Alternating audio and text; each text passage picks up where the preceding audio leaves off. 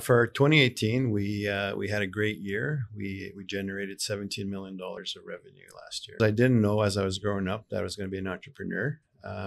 I come from a blue collar family where my father was a miner and my mother was a stay at home mom. So that's kind of the environment that I was brought into. So I thought I'd be more or less a laborer as a job. So when I was in high school, my mandate was to achieve just an average score at school, and so I dedicated my time to sports. Is what I did, and as long as I maintained an average grade, I was happy with that. I dedicated most of my time to sports, and in grade 12, when I was playing football, I actually broke my leg, and I was in a cast for about 2 months. And I really had nothing to do with my time. So I figured, well, why don't I spend some time studying? And I figured out that, well, it wasn't that hard to study. And I also understood the correlation between the amount of work you put into your studies really equates to the grades you get. It's pretty simple. Right. And so I went from an average student to a top of the class student. Oh, wow. And that's when I understood that I had, I could do a lot more in my life. When my guidance counselor sat me down and asked me what I wanted to do in my life, and I said, well, I'm going to go to college and be an electrician. And then he said, yeah, you should try engineering. And so I decided to listen to him, and I decided to go to engineering just based on his recommendation. So he changed my life. But I graduated, and I got to tell you, when I finished university, I felt that I had a lot of confidence in my abilities to tackle any problem. And that's really what university gave me. I landed a job at Falconbridge here in Sudbury as an electrical engineer.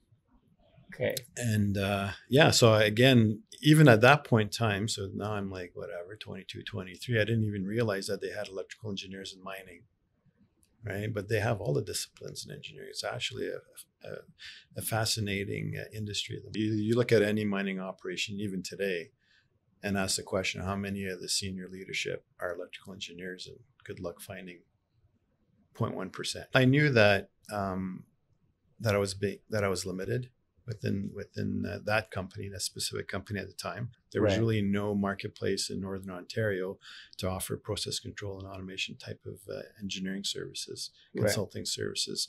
So I just looked at that and I said, you know what, I think there's a need for this type of service to be offered in Northern Ontario.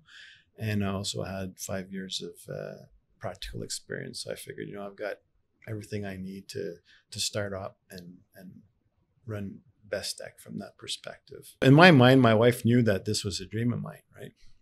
So 5 years later, when I finally made the decision that I was going to start off and I was going to go on my own, I just tendered my resignation letter to my boss. And I said, look, I'm going to start my own company and I just want you to know about this. So he was a little bit shocked and surprised. But I did it. So then I came home and I said, hey, honey, guess what? I decided to follow our dream. She said, what's that? I said, well, remember 5 years ago, we talked about starting our own company? Well, I just quit my job and I'm starting my company. Surprise.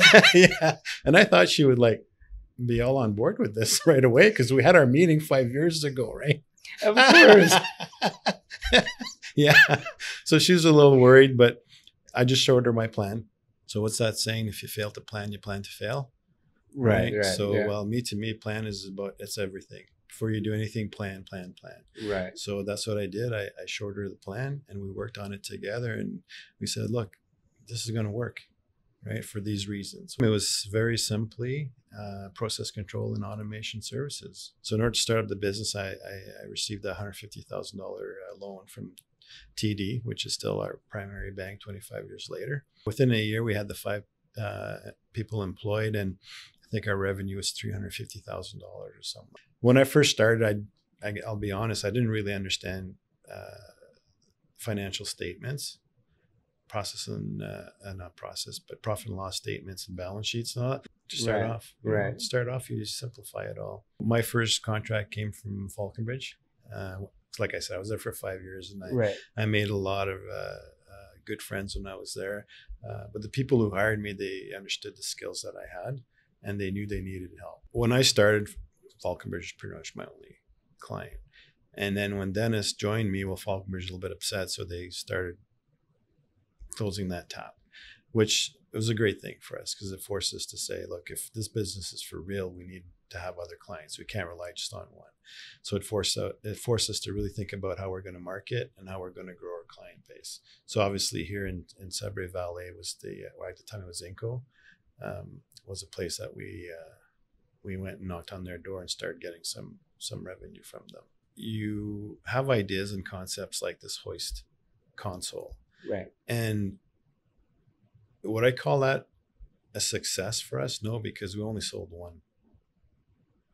Okay.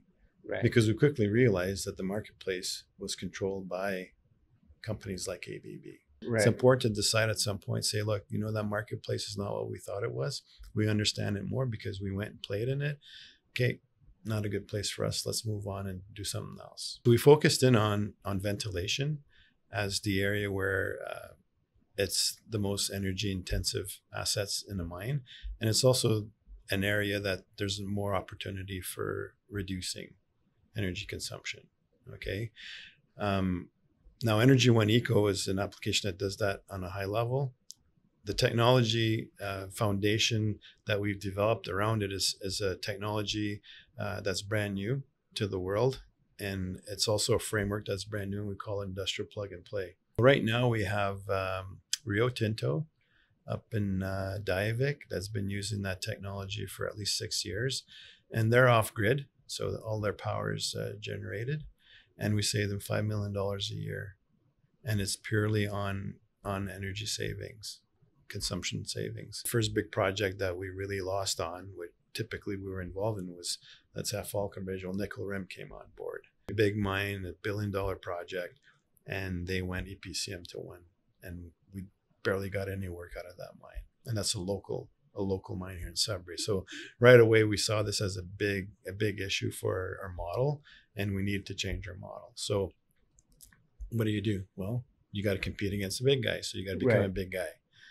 You have to start providing more than just automation services. The first large project that we won was Fraser Morgan. It's a validation of the model change, the fact that we're asked to bid on these projects. As we've been growing, we've maintained that sense of ownership with our employees, and we get them involved, ownership and innovation. And it's a culture of that. That was a very stressful moment in my life for sure, because my family at Bestech is the same as my family at home. When the collapse of the marketplace occurred, there's a general panic in all industry to just ratchet down and minimize the costs going up. It was tough. So we, I think at the time when it first came on board, we had 80 employees and we went down to 50 within the matter of a couple of months.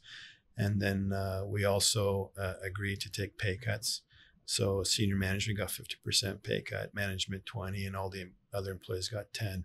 Most of the people that I've let go personally is because you realize at some point that there's not a good fit. Okay. And I take it personally because I feel like I should have recognized that before bringing them on.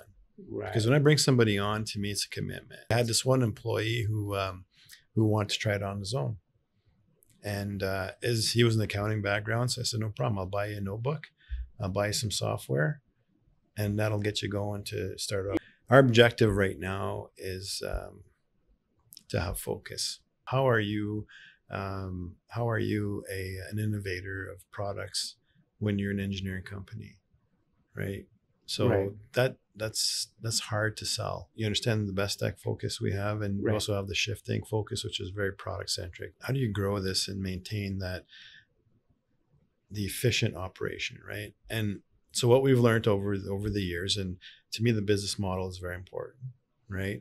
And right now we try to operate on a very flat structure. Okay. We try to run this as flat as possible, so you don't have all this hierarchy and complexity.